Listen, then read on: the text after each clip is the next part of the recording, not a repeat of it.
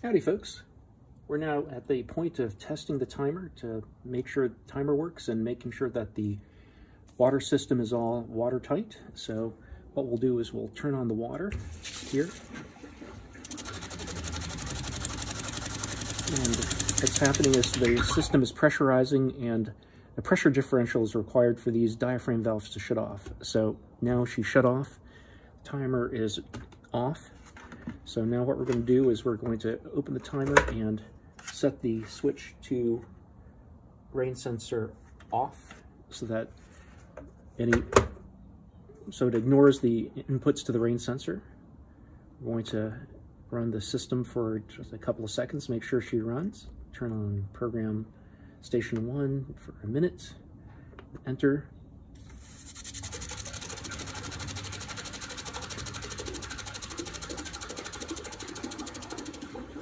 All right, and now she's running.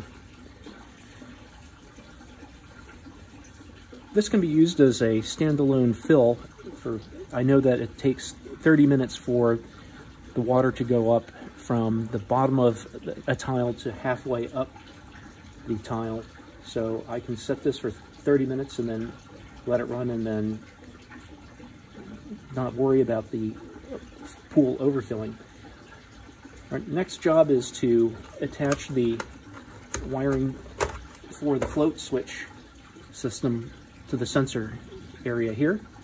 And when that is hooked up, then we'll flip the rain sensor input to on. What we're going to do now is stop the valve and make sure that everything shuts off properly. And we're good. All right, well, thanks for watching this and helping me make this better. And next job will be adding the float switches.